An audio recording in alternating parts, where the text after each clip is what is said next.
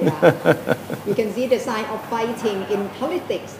But because we are still in COVID-19 situation, let's get updated with the new case of infection. Today, only one new case of infection from COVID-19. The new case is Thai woman, 43 years old, returning from Russia. And over the past week, it's been the first time that there is no local infection cases. What does it mean? It means that all the infection cases in Thailand are imported cases or returnees from other countries. So that brings total cases in Thailand to 3,082 cases. And today, one new case.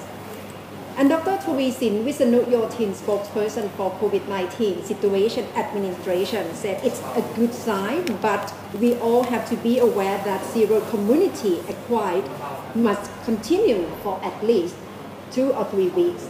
And as always, Kun Thepchai, he emphasized that we cannot let our guard down in fighting COVID-19.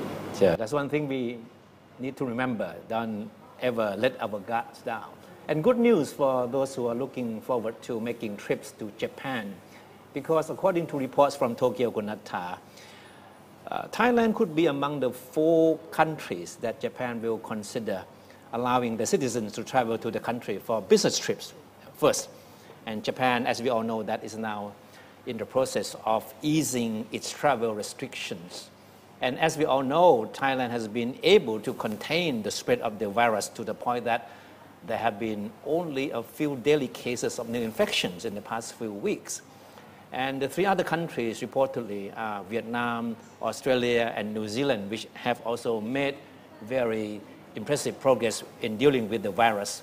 Dr. Thavisin, the spokesman of the anti-COVID-19 Center, welcomed the decision, or the would-be decision by Japan, but he insisted that all visitors returning from Japan would still be subject to state quarantine for 14 days. And we know that Japan was among top destinations for Thai tourists before the pandemic shut down travel worldwide. And for the time being, until the end of this month, Thailand is still in a state of shutdown as far as overseas travel is concerned, Kun Natta. Yes, so that's good news for business trip to Japan, Kun Thepchai.